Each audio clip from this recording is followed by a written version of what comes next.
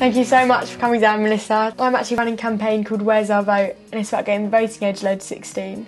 And I know you're very clued up on the issue. I think it's so important. I mean, I don't understand, like, history lessons I think are really important, and I got most of my political knowledge from my history lessons. One of our courseworks was just about the suffragettes and women getting rights to votes. That really got me involved. So I'm obviously in favour of votes at 16, but where do you stand on the issue? I very, very much believe that 16-year-olds should get the vote. So you're going to be 18 really soon. Yeah, I'm quite excited for that. That means you're going to be an eligible voter. It's going to feel weird me being of the actual age, but I would still be very, very interested in the voting age getting lowered. I believe in it so much, don't really want anyone to feel how I did, and for the next 6 weeks still do, about not being able to vote. I want to make sure everyone can. Some of the more important people I think I met was like the people in the army. You should be able to have a say in what you guys do and what weapons you get and how much money you're going to get. It's ridiculous that they don't have a chance to vote.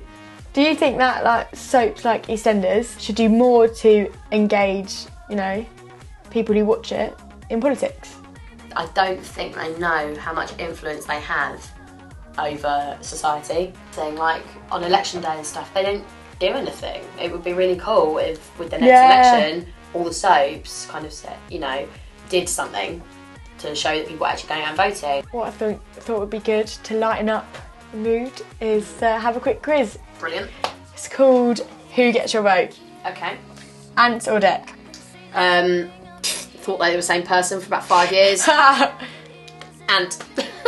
Apple or orange? Orange. Apples give me the runs. Summer or winter? Winter. Love the snow. It's my birthday and it's Christmas. Labour or Tory? Labour. Definitely. Dot Cotton or Pat Butcher?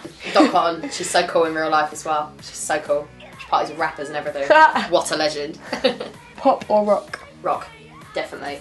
Pop music makes me want to die. X Factor or Strictly?